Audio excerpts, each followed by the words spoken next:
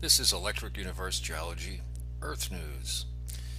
Today we're going to look at a formation west of Farmington, New Mexico, east of Shiprock, New Mexico. This is it here. It's a really cool looking hogback that runs down along here with the river going right through it. There's a scale. This is almost 2 miles, maybe 1.5 miles across. And there's a road right here so you can stand here and see the hogback itself really clearly, see all the layers. Let me zoom in a little bit.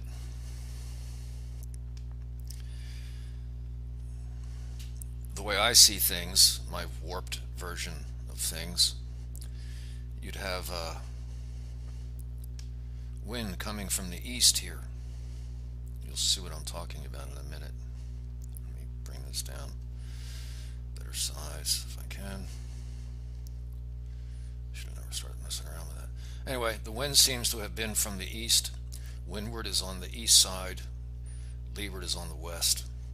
These are little baby hogbacks with the same layering as the east side of the major formation. So these are like little tiny winds. I interpret this as this was wet, so it wasn't able to accumulate while this was growing its base.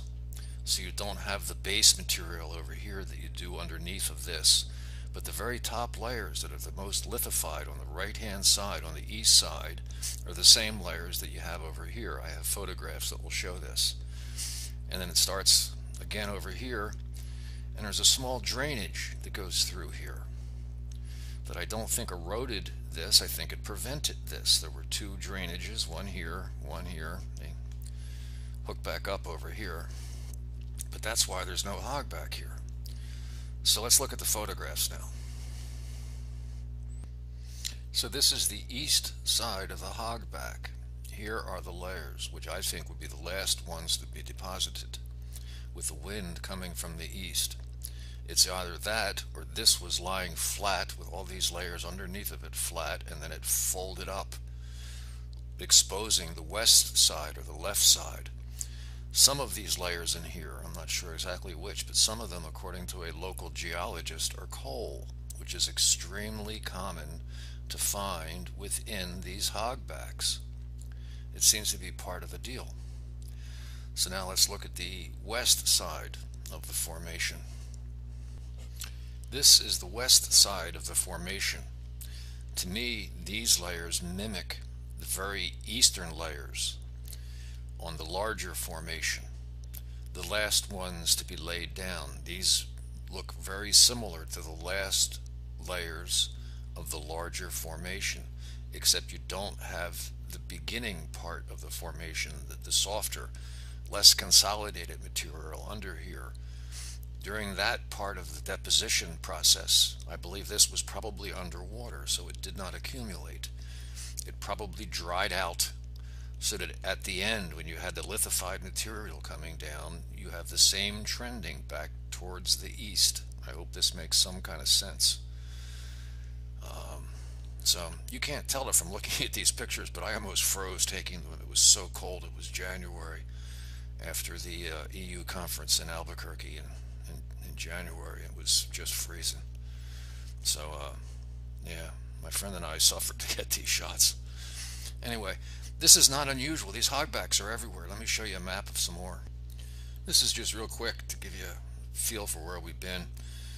The first picture I took, I was standing here looking this way. This is the windward side. These would be the last layers laid down. This is the second area I photographed, where everything is also trending to the right, to the east, but it's only the lithified layers from this area that seem to be replicated here. There's less consolidated material down here that I think was coming in while everything else was flooded. The flood probably came to right here, which is why it started there, started building back. But then you get hotter, more molten material making those last layers up here, which are replicated down there. So now let's look at a different location. These are the Black Hills, South Dakota. There appears to be a hogback going all the way around. Over here it's a little bit tougher to see, but I've read about it. And it appears as if the wind was coming in all the way around it. as if this was some sort of a vortex with material being pulled in towards the center, creating hogbacks that trend away from the center. I'd like to go there and look at it for myself and see what this area over here looks like, but this is quite obvious that there's a hogback trending away. Now we're back in Colorado. Here's the eastern slope. There's a hogback trending to the right. To the east, it comes all the way down. You have a grand hogback here that trends generally towards the west, generally speaking. I don't know what causes these, whether it's the low area, whether it's below the flood, but there's situations where that doesn't seem to hold up. Let's go back to what we were looking at earlier. The question is, why is this here in such a sinuous manner? Is it a filament? Why is this hogback in this location? Why is the grand hogback where it is? Why do these things happen where we find them? They're not always at high points.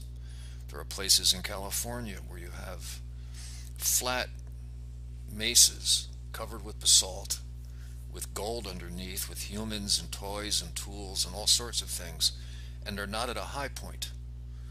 I'll do a video on one of those shortly. So there's a lot of questions with these hogbacks, a lot of things that aren't answered, which I kind of like. Thanks.